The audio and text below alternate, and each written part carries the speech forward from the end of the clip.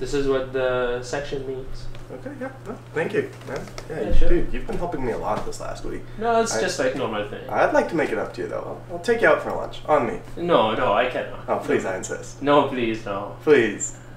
I mean, if you insist, yeah, but my host will come with us. That's okay. Okay, that sounds good. Yeah. Oh, that food was so good. Yeah, I'm glad they took it away, or else I would keep eating it. Yeah. Oh, thank you very much. Oh, take your time. Alright. I will pay for you and I. No. I got this. I will pay for all of us. Don't worry. You sure?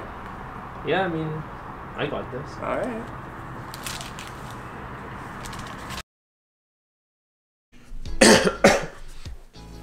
I hope you enjoyed the video. This happened to me when I was visiting a friend of mine.